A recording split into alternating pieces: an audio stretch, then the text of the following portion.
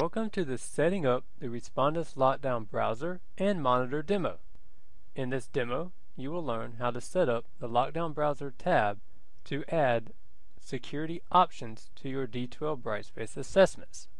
At the end of this demo, any assessment that have these settings set up will require students to use the LockDown Browser and Monitor. First, log in to your D2L Brightspace account and go into your course. What is the Respondus LockDown Browser?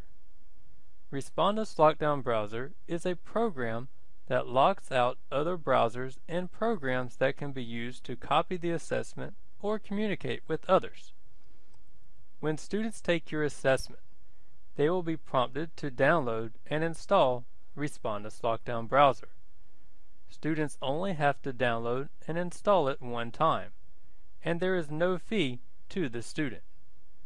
Once installed, the student will click on the browser and it will take them back to our D2L Brightspace login page. When they get back into the test, they will be allowed to continue the test.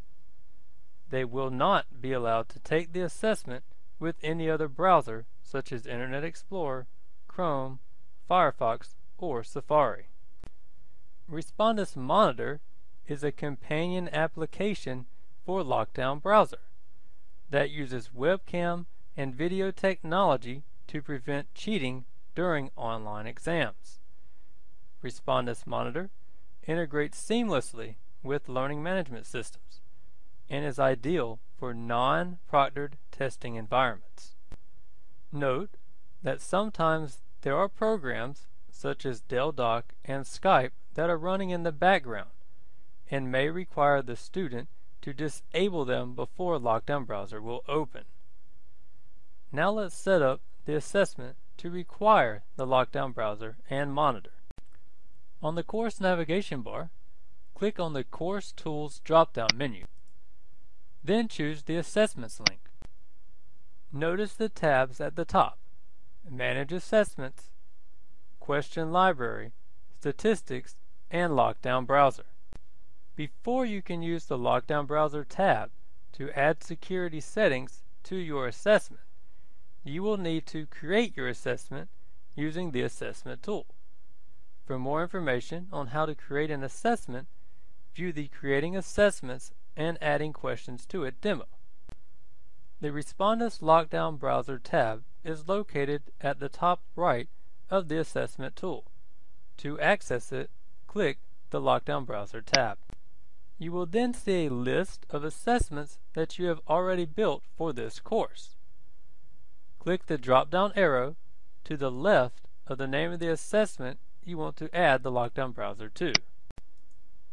Click Modify Settings. Click the circle next to Require Respondus LockDown Browser for this exam. Decide to check or uncheck the box next to Require LockDown Browser to view feedback and results, to control access to the results. You can add a password for the assessment in the password field if you choose. Click the plus sign next to Advanced Settings. You can choose to lock the assessment so that students cannot leave until they have finished. This is a setting for use in proctored environment. When this setting is not used, students can leave the assessment early if their internet connection fails or in a case of an emergency, but will be required to provide an excuse that will be recorded and available to the instructor in the LockDown Browser dashboard. If this setting is used, you can enter a password to give to a proctor to allow the assessment to be exited early. You can allow the students to take the assessment on an iPad with the iPad app. Note that this does not allow all tablets, just the iPad. Students will have to download and install the LockDown Browser app from the iTunes Store. You can enable Calculator, and a standard or scientific calculator will be on the LockDown Browser toolbar. You can enable printing, and a print button will be on the LockDown Browser toolbar, allowing the exam screen to be printed. You can click on any of the explain links to get more information about that particular setting.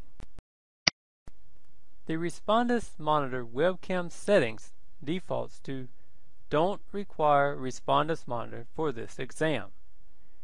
If you choose to use Monitor, choose from either require Respondus Monitor for this exam or either Respondus Monitor or a proctored lab can be used to take this exam. Depending on your selection, you may see a new section called Startup Sequence. The settings in this section will determine the steps the student will have to go through before they can start their assessment. Webcam check. You cannot unselect this option because it is a required step. During the webcam check, students will be required to complete a short audio and video recording to make sure that their webcam is in and working order. Any webcam with microphone will work with Respondus Monitor. If you click the preview link, you will be able to see how this would work for your students. Student photo. This step is optional. If you choose to require this step, students will be required to take a picture of themselves. This would be in case you don't know what they look like because this is an online class. You would then want to compare this picture to the picture taken in the next step. Show ID. This step is also optional. For the Show ID step, you can require the students to show their MTC photo ID, driver's license, or any other photo ID that includes their name. You will want to provide specific directions for the type of identifications you will accept. In order to do this, click the Edit Text link and make sure the necessary changes to the default language provided. Make sure you click Save and Close before you continue. Environment check. This is an optional step which will require the students to make a quick recording of the room in which they are taking their assessment. This is to show they don't have an extra person in the room, notes on their desk, cell phone out, extra computer out, etc. As in the previous step, click the Edit Text link to alter the directions for this step to explain how you want the recording done. For example, do you want a full 360-degree recording of the room?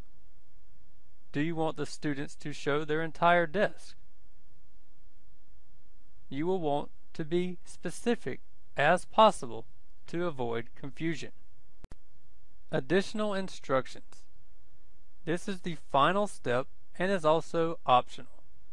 It gives you a place to add any additional information or reminders before the student starts the assessment. Click the Edit Text link to change the default language. This is where you can add assessment reminders, the MTC honor code, etc. When you are done, click the Save and Close button. Notice the LockDown browser and Respondus Monitor columns. This tells you whether or not these tools are required to take the assessment. You have now successfully used the Respondus LockDown browser widget.